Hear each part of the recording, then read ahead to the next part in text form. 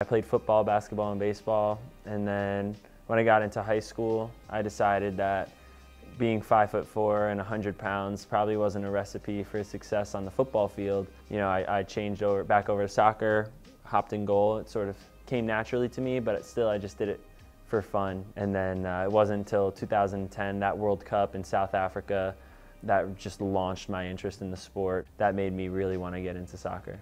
I was a good baseball player, I was a good basketball player.